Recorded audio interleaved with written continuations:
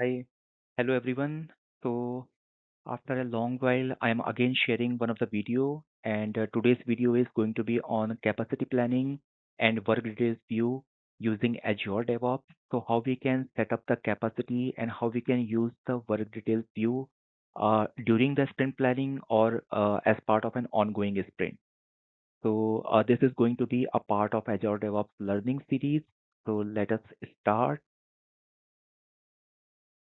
So as part of today's video, we will be covering this particular topic. So we will understand the sample project that I have created in the Azure DevOps lab. So we will understand that particular project, what kind of project it is, and how we can navigate to the project setup and understand the process that is used in this sample project.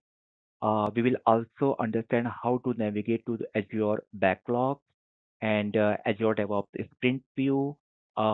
We will also understand just for this project purpose. I mean, we have created 1 week of a sample sprint, so we will just understand how that sprint looks like, that 1 week of a sprint, and then we will focus on how we can utilize the capacity, how we can set team's capacity during a particular sprint using Azure DevOps.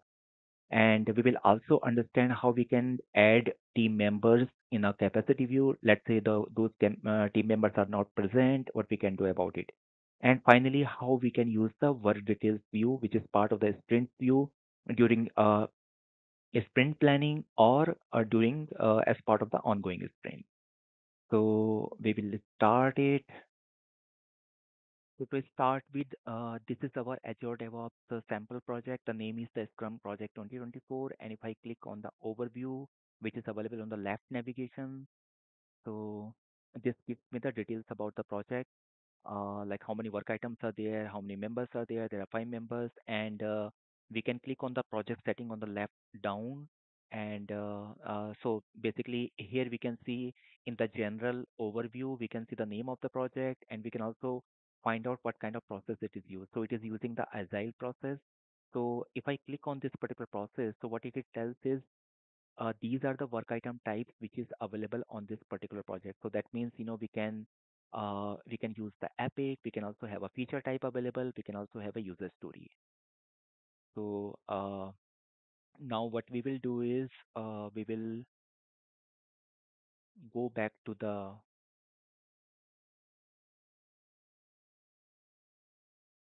this particular project, and let's go to the backlogs.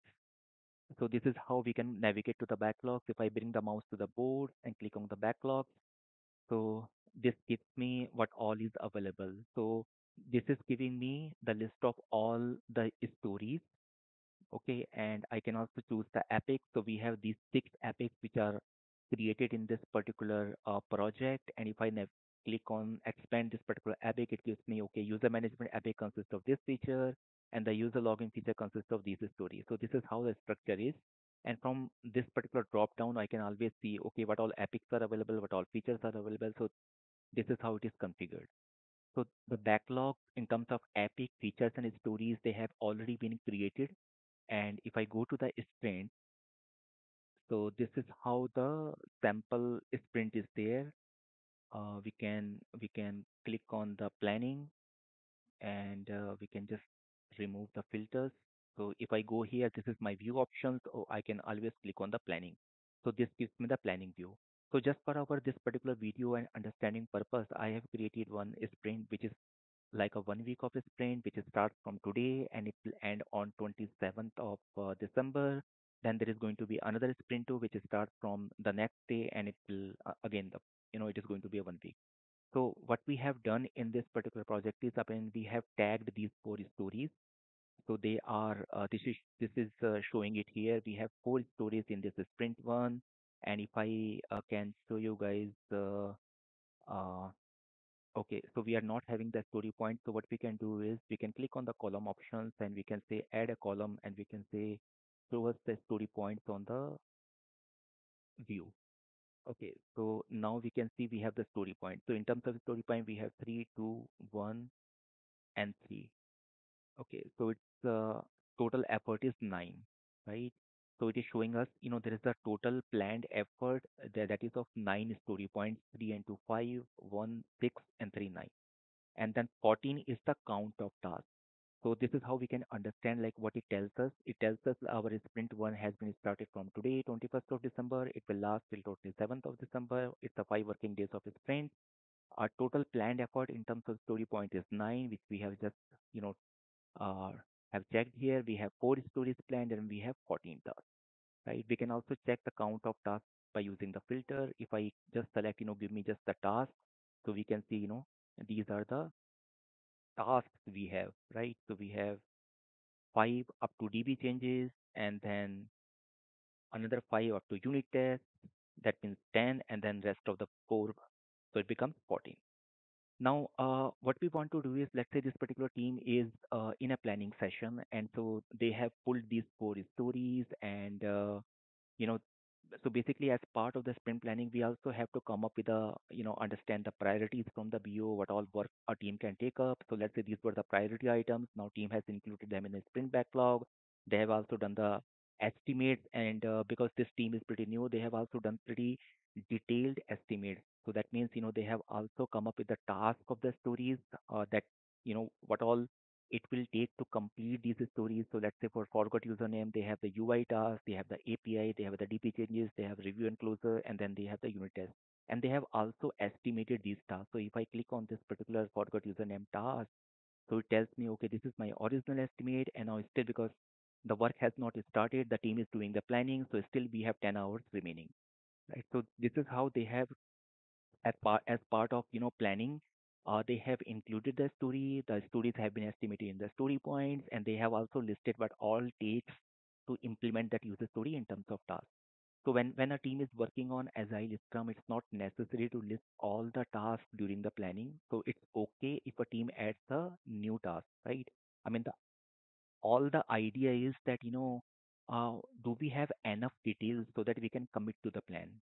So that's the idea about coming up with the estimates and maybe coming up with the task that we know at that particular moment, and we can say, okay, yeah, this story is going to take this many hours, right? But I mean, as a process, it does not say that do not include any task in between the sprint. We can definitely add it because our commitment during the sprint is at a story level, not at a task level. So now, after understanding these details, we can just you know we can have the filter off. Now, what we can do is, in order to set the capacity, which is the main topic of this particular video, we will have to click on the capacity. And as we can see, that we have just one user, which is the prime user, creative learning made simple, and we do not have other users. So how we can add the other members? So we will have to click on the add users. So here we can say, like, let's say Anil is there. So I click on OK and then say save. I can add another one. I can say Rajiv and then OK. I can save it here. And who else is part of this team? We have this person, so I say save.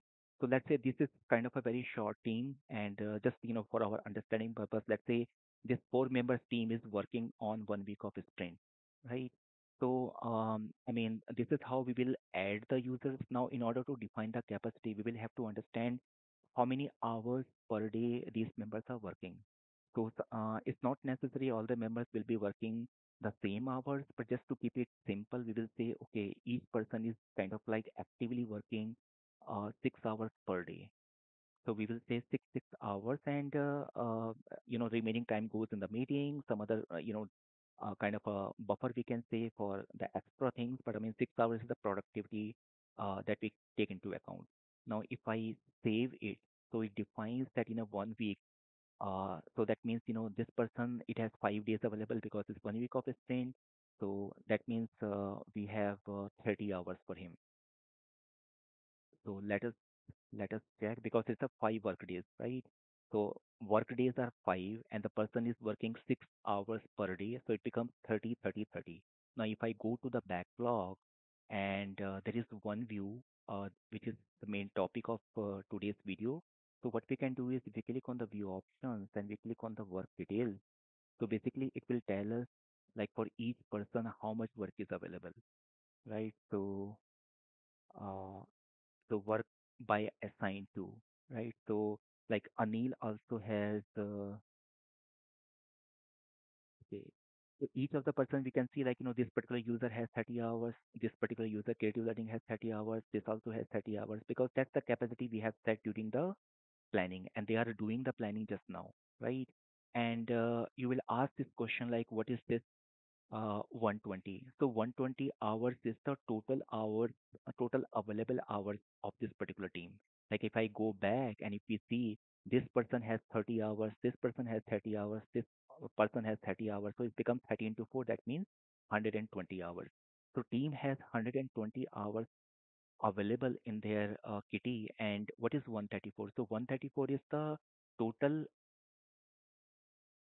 total work that they have planned in hours, you know. So we have 40 and 20, that becomes 60, and 60 and 36 becomes 96, and 96 and 38 becomes 134. So that means, so this will give us an indication that, okay, how many hours of work has been planned by a team, during the planning, and how many hours of uh, how many hours has been available. Like, so this 120 hours shows us the capacity, 130 per hour shows us the plant, right? So, I mean, if it is too much of a variation, it will definitely say, this particular team, they are slightly like overcommitted, or maybe, they are undercommitted, so they can bring in more work. So that kind of a indication, uh, uh, this kind of indication it will do.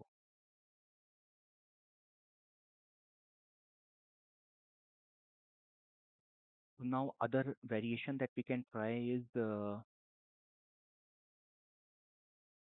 if we, let's say this particular person, Rajiv, he's going to take 1 day off. So what we can do is, mm, we can just cancel. We can just click on this one, and we can say what is the off date. Let's say he's taking off on 25th for 1 day. Now his capacity has been reduced, right? So if we save this one, so this is how we will do in our planning. We will discuss all these details like, okay, these are the four members, how many hours per day they are working actively, and then if any member is taking any leave. So this person is taking 1 day leave on 25th that we have mentioned. So if we look back, so this particular person's 1 day has been reduced. Now he is not having 5 working days, he is having just 4 days. So that means he's become 6 into 4, 24 hours available for Rajiv. Let's see how it reflects.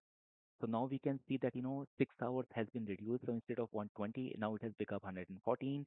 And if we look at Rajiv, so Rajiv is also not having 30, he's having 24, right?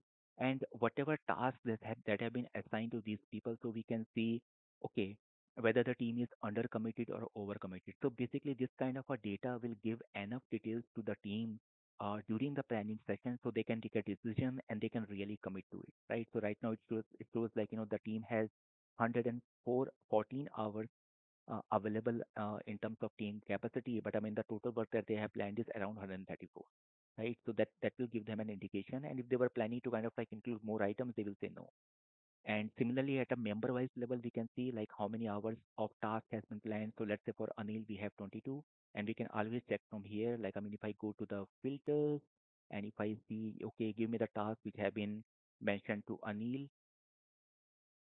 Uh, so let's say task, and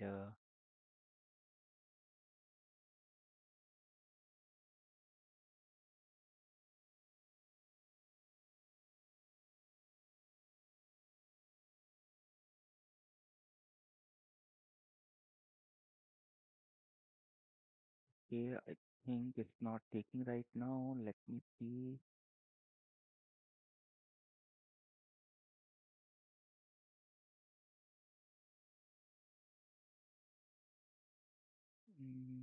Let me just take it off and just see whether we have. Uh,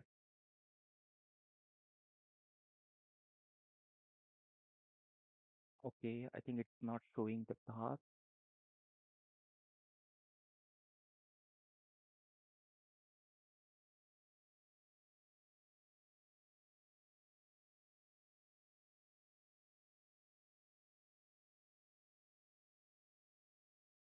Okay. Now, I think there was something wrong, so I have just refreshed it. And if I see, give me the Anil Gupta, so 10 hours here, 10 hours remaining here, 10 and 22, so it's showing 22. And if I go back and click on the work details, so it is showing me 22 hours has been planned, and Anil has total 30 hours of work planned. So this is how we can kind of like take a decision during the sprint planning by looking at the total available hours with the team and also the available hours for each of the member and the number of hours of tasks he or she is going to work. So this will definitely help during the planning. So this was all about, today's video. So we learned about, how we can utilize the capacity, how we can add a member, how we can add the capacity per hours for each of the member, how we can also set the work days off, and how we can kind of like understand the total hours which have been planned versus the total available hours for the team, and also including the each of the team members hours. So thank you so much. Thank you for your time.